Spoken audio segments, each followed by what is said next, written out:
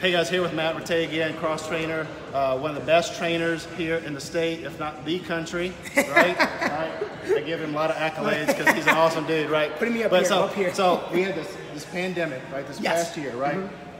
And so one of the things that was one of the risk factors was obesity. Right? So if you had overweight, you were more susceptible to COVID and everything. So, absolutely. You know, but obesity is within our control, right? Yes. So we can do things to get in shape, and it doesn't mean you have to come and work out here, no, right? No. Because, but there are some simple things we can do. Of course, we'd always love people to come here and work out in the gym with Matt, right? So athletics. But, so what are 3 things people can do today and to start getting in better shape and taking care of their health a little better? All right, so I'll actually take it a little bit further. Yeah, sure. We say that there are only 5 things that you can control, right? And the only things you can control.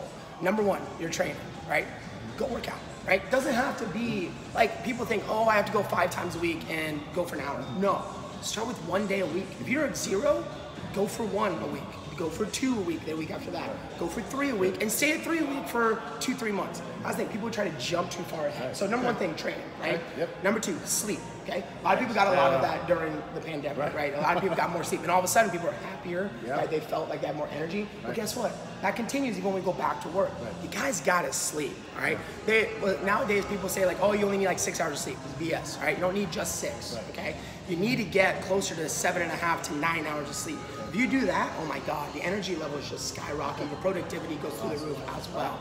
3, nutrition. Eat well. You know fast food ain't good for you, right? Come on now. You know if you have to ask somebody, hey, is this healthy? It ain't healthy. It ain't healthy. If you have to ask somebody, you know what healthy is. Eat well. Now, people think, oh, that means a strict diet. No, I go 80-20. 80% of the week, I crush it. 20% of the week, I eat what the hell I want. Right? So that means from Monday through Friday, I eat really well. Saturday and Sunday, I go to 5 Guys every Saturday. I always have. That's just what I do. It's my routine. Sundays, me and Mary get Sundays. So we get Sundays are for ice cream. So I still have abs, right? I'm still a high performer. You don't have to measure, weigh your food all the time. That's really hard to maintain, right? Mentality, okay? The easiest one to control, but also the easiest one to let get away from you, right? Man, watch some stuff. Every morning I'd watch like motivational videos. I've heard Arnold Schwarzenegger's voice probably 18,000 times in my life, literally just for motivation. Find what works for you and stick with it. Everybody thinks you have to change to change. You don't have to change what you do. If it motivates you and it's the same 8 songs, screw it.